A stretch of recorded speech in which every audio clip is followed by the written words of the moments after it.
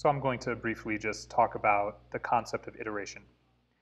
So we use this word all the time, right? And we want to think about it, let's say, as the process of modifying an object repeatedly. Or maybe we want to think about it as the process of walking through an object in order to gain some sort of information from that object.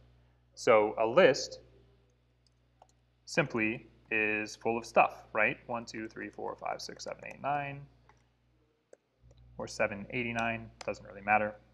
We could, for example, walk through this list, and we could say the 0 index, we're going to increment it by 1, and let's do that. The 1 index, we're going to increment by 1. You can imagine this is going to take a long time if we want to add 1 to every value in this list, right? But this is our iteration, right? This is, the first step of our iteration, the second step, the third step. And notice that the step of the iteration corresponds to the index of the list. So that should be a pretty straightforward concept. And the way that we perform iteration generally in programming languages is with loops. So we're going to start with a for loop in the next lesson. And later we're going to discuss while loops. And I'm going to repeat this many times probably. Default to for loops. If you find yourself tempted to use a while loop, ask yourself a couple times, do I need a while loop here? Can I do this with a for loop? If you can do it with a for loop, do it with a for loop. It's not only more efficient, it's easier to understand.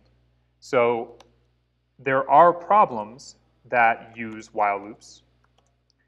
There are certain types of problems that use while loops, but most problems don't need these.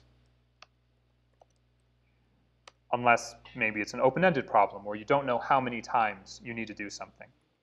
So I'm just saying it now to start because I'm going to say it a few more times.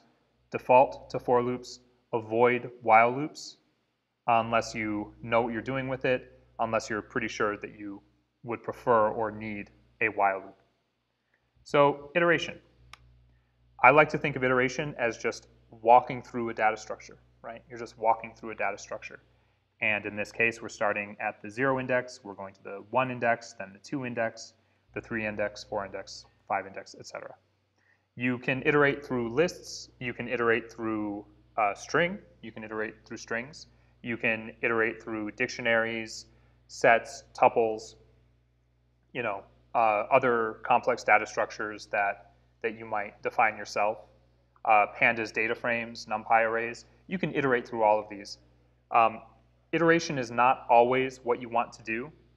For example, if you wanted to sum all the values in a list, like let's say this list, then let's say there's some sum and we started at 0, and instead of adding 1, we're going to do this other thing where we say, well, sum is going to be incremented by the value at 0, and then by the value at 1, and then by the value at 2, etc. Right? I'm not going to write all those out. You could do this. You could do this. This is an iterative approach to making a summation. But Python gives us this really amazing function called sum, and we can just apply that. So avoid iteration if there is a more direct way to do it in the language, okay? So, unless you need to avoid strings like I mentioned in a previous lesson, in this case, there are no strings, it's just integers in here. You can sum all these up. You don't need to do that one by one. You can use the sum function. However, if it needs to be more complex than this, if it's not just a simple summation, then you'll probably want to use iteration. But iteration is less efficient than using either these built-ins or using some other method, could be a NumPy linear algebra method for achieving a solution to a problem. Having said that, you can solve almost any problem with iteration. And on your first pass of a problem, don't be afraid to do the thing that is less optimal. It's okay. Get to an answer, get to a working solution before you optimize your solution. Don't worry about writing your optimal solution first.